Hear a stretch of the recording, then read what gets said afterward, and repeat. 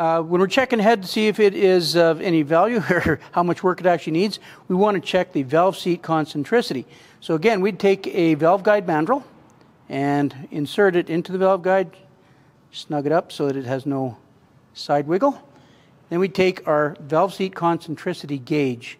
So this gauge slides over our mandrel, and then we can loosen this stylus and put it on the valve seat.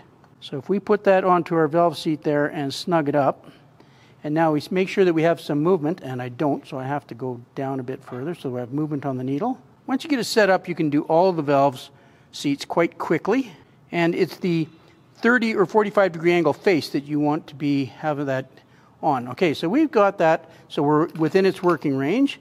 We're going to set that to 0 roughly, and now we just rotate it, and this little ball rides around the seat, and we can see how much run out we have.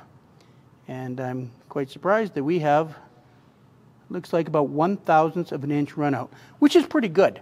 Normally when an engine has come out of service, after a number of hours, you'd have 3 to 4 thousandths of an inch run out, and they would need work.